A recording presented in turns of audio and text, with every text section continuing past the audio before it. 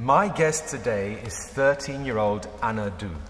Anna Du is from Massachusetts in America. She's a middle school student and she's taking on microplastics in our oceans and seas.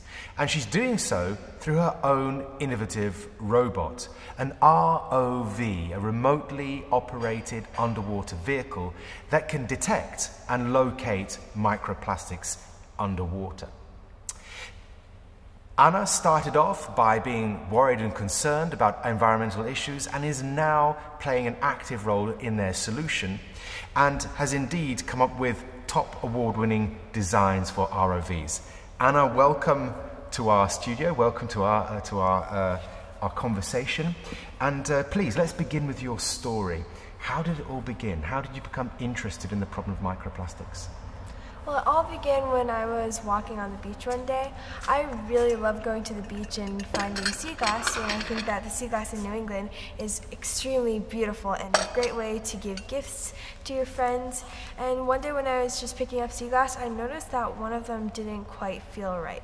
It was a little bit shinier and just didn't feel like a normal piece of sea glass, so I thought that it was a piece of plastic. And then I started looking around and suddenly I was just seeing plastics everywhere.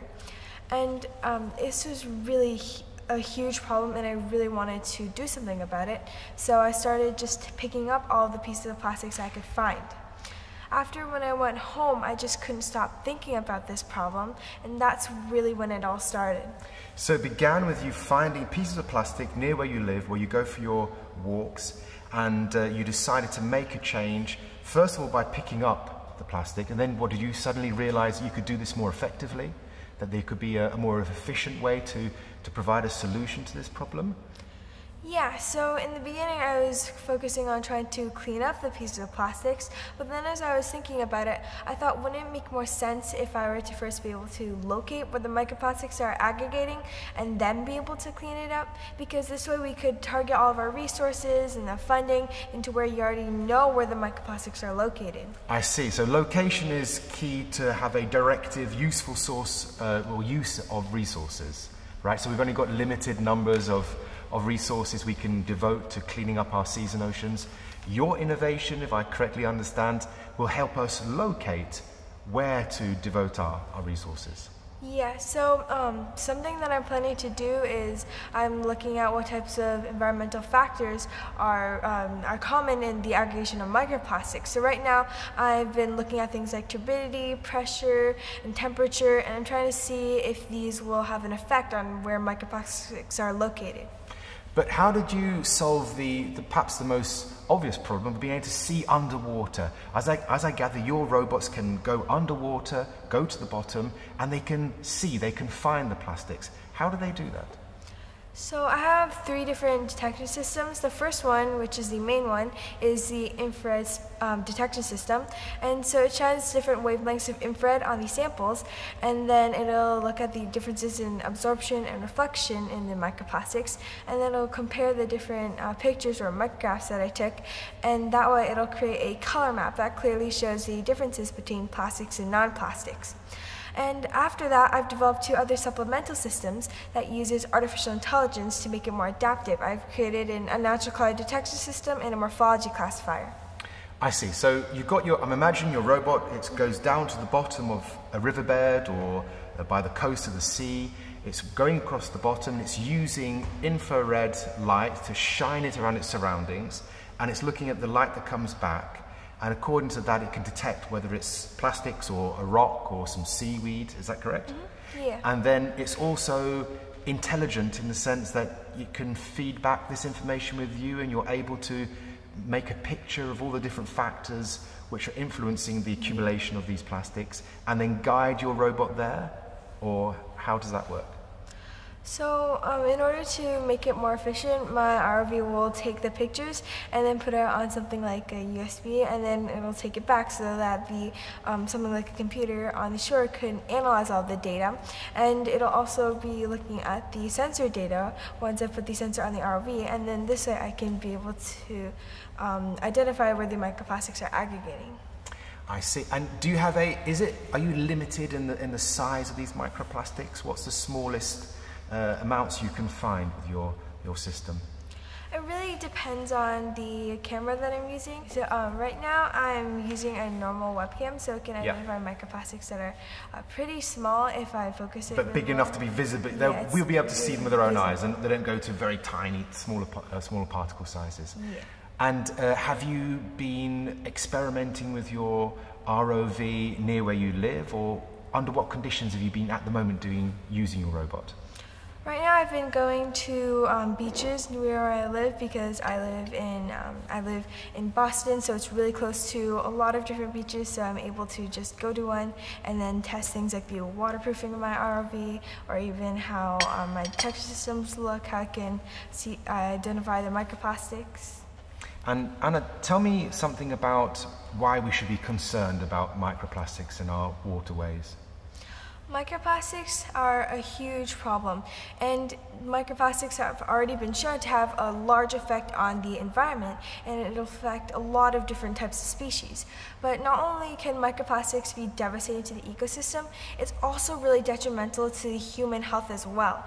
And scientists have been looking at how microplastics will affect the human health, and some things that I found is that microplastics may have a correlation to autism. Indeed. So there's all these related problems associated with microplastics. Your innovation is enabling us to find where they actually are underneath the water. And are you working with people who can then help you or work with you to collect this plastic waste as well? I've been looking at different ways that you can collect the pieces of plastics. I'm still mainly focusing on trying to do the cleaning up process. I'm trying to do the identification process first before working on cleaning it up. And tell me a bit about when you face a problem, an engineering problem, like you identified the problem, that we have these microplastics, and that we don't necessarily know where they are accumulating under the water line. And you then come up with a solution, an innovation, a robot that can actually locate and find this microplastics. Tell me a bit about what were the engineering difficulties you had to overcome? What was the largest thing was really problematic that you had to solve? Well, one big problem that I had was I didn't have enough data to train the artificial intelligence that I was using in order to make my systems more adaptive. Because to train a very simple classification program for AI, you need thousands of data points, and it would be extremely difficult for me to collect thousands of photos with my ROV. So what I did was I used a process known as data augmentation, which a lot of professional AI programs use as well. And using data augmentation, I was able to emulate a lot of micrographs for using to train my AI. Well, that sounds like quite a big project, as it were. So tell me, who was helping you? What was your network of people that enabled you to realize your project goals and aims? A lot of people really supported me along the way. Some of the main people were my parents. My parents were really supportive and encouraging. And I've also been talking to a lot of experts in this field. So I've been talking to people who are working at Hui and Mbari, and they're really specialized in ocean research. And I've also been talking to some people at different spectroscopy companies that are really focused on creating things like FTIRs. And I've been speaking to them about how plastics would look under infrared light. So they're indeed wanting to use some of the technology you're coming up with in their own processes. That's incredible. Well done. And if you don't mind me saying, Anna, you're still very young. You're only 13, and you came up with this solution when you were 12, indeed. So that's a very inspiring story, that at such a youthful age you've been able to achieve so much. Tell me a bit about how it was at all possible. What were the key components? If you're addressing now, if there's other people your age, young people who are looking to make a change, What are your tips? What's your advice to them? What should they be doing? Well, one main thing that they should be doing is maybe like looking at what are the biggest world problems, and it doesn't matter like how hard it might seem. It doesn't matter what types of difficulties they might encounter. You just have to be really motivated and think about this world problem and think about all sorts of crazy different ideas that just might have the slightest possibility that it'll work. Fantastic. So back to your robots. How do they distinguish? You're using infrared light to distinguish between different types of materials. Was that system very difficult to conceive and to make? Was it an engineering barrier just to make it? I presume it has to be it has to also be able to work in a water environment where you're getting lots of scattering of light. There's all sorts of, I can imagine engineering problems. Tell me a bit about that. What was the process of the engineering process, the actual putting it together? Did you make it in a garage? Did you make it in a laboratory? Did you make it using what sort of components and parts?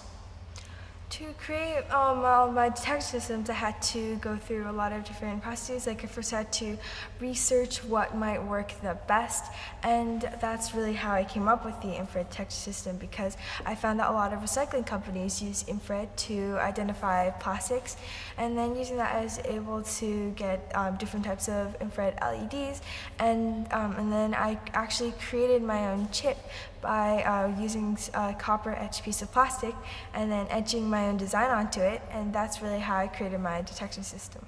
Fantastic. So Anna, if we're looking towards the future, can we expect many hundreds or even thousands of your robots, your ROVs, to be going around our ocean beds and sea beds to find and locate where our plastics are accumulating and contributing to our general knowledge of where the microplastics are accumulating? Is that the future? Yeah, so one of the main things that I'm looking at is to be able to create swarms of these ROVs. So once I'm able to identify where the microplastics are aggregating on the ocean floor, then I'm planning on using a swarm of ROVs in order to be able to look at these microplastics and potentially clean them up. I see. So, and how do we have any idea how it might work? I mean, would there have to be a ship, let's say roughly above it, which could then communicate with the robot and send and receive information, so it can generate the picture of what's actually down there and process the data? Or how difficult will it be to send and receive information from the robot to us? Well, because I'd assume that if it would be an ROV, then it'd probably have to communicate with some sort of device, like on a boat or even on the shore, depending on how long the tether is. But one of my main goals for this is to really make it more autonomous, so that it wouldn't need someone who's there to be able to control it and communicate with it at all times. I plan is to make it completely autonomous, so that it could just go off on its own and then still be able to identify and clean up these microplastics. Wow. So you're going to really apply lots of AI and make it really quite an intelligent robot that's able to sort of command a communication with us. How do we power these devices? What's their source of energy? I've been thinking of a lot of different things. So right now I'm just using some power supplies because it's all tethered, and so I just need to have something on shore. But I've been thinking of different ways, like using solar power or maybe even wind power, different things like that. Fantastic. And I gather as well from reading about you that it's not going to stop with the robots and the problems of microplastics, that you've even got other aspirations and ideas looking forward. Tell me a bit about your plans for the future. In the future, something that I hope to be able to go to MIT, and I also want to be an environmental engineer, because I think that the environment is something that everybody really needs to be focused on, and I want to do my part to making this world a better place. And I also really have always loved engineering, so I thought, why not combine these two things? Fantastic. So you're going to be studying more about how our environment works, how the climate works, and then you're going to look at engineering possibilities to help us in the future to secure a sustainable future for all our children and all our children's children. And tell me, are your friends, are you bringing along with you a lot of your friends? Are they being inspired by you to also look into and become interested in science and technology? Yeah, I've been trying to tell a lot of my friends about not only like the dangers of the problem of microplastics, but also how fun engineering can be. And so I've been trying to teach some people in my school about really like how you can use engineering as a way to solve a lot of different problems all around the world. That's fantastic. And are you communicating with people from different countries as well? Are you has it an international group, a network of people that you're inspiring? Yeah, I've been trying to reach out to as many people as I can and inspire all of them to be interested in STEM and things like project-based learning, because I think that these are really main ways that you can inspire people to be more interested, and it's also a great way to learn about science and engineering as well. And regarding your ROV robot, if there's one thing you could wish it, one sort of big leap forward technologically, what would that be? What's your main goal now to get it, to augment it still further?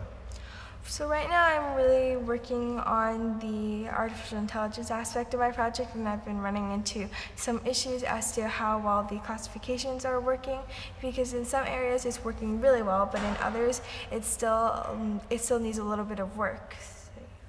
And have you got you've got a network of people now who are also going to be helping you with that, I gather? Yeah, so there are a lot of different people who have really been supportive to me and also been telling me like these random bits of information that turned out to be extremely helpful.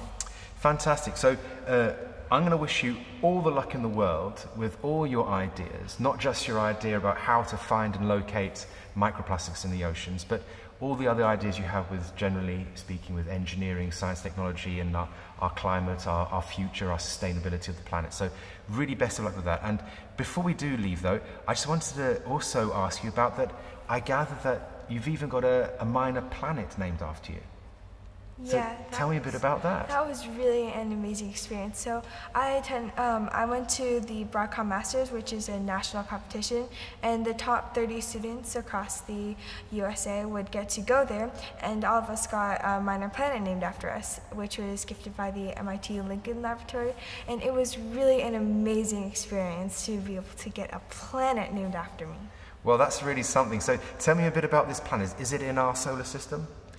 I don't think it's in our solar system, but like I'm not too sure about the details. It's just really been amazing though. And do you think one day we might be all able to go and visit your planet?